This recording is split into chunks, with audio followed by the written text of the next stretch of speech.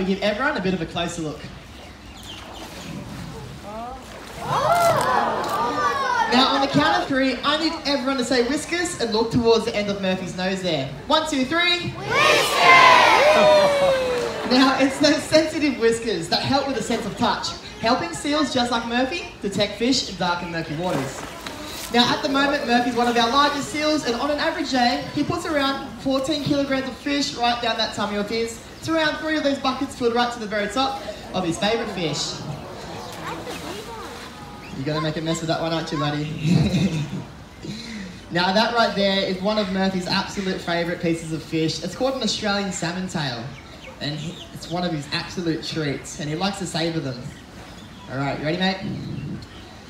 Now, Murphy, I have to ask you, buddy, when you're ready, yes.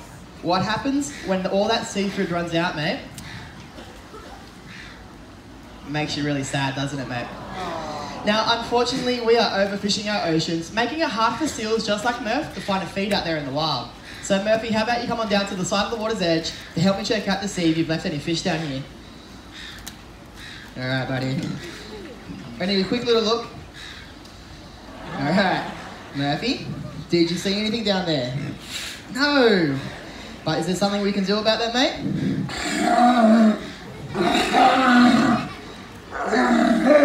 Yes, that's right. Now you can be a champion for the wild. Next time you're out shopping for seafood, have a look out for MSC. Now the MSC fish stick that you can see underneath Murphy right here, now that's a guarantee that your seafood has come from a fishery that helps protect fish stocks, jobs, and the environment. So ask for MSC. Murphy, which one, buddy? Yeah, that's right there. And you too can be a champion for the wild. And I'll tell you what, choosing the MSC makes Murphy one happy seal. Let's see that happy face, buddy. Well, Murphy, you've been an absolute champion this morning, so all we have to do now is give everyone a big wave bye-bye. Let's go find you some more fish. Thank you so much, Jake and Murphy. I'm out here now with Cisco. He's another one of our California sea lions, but a few years Murph's junior.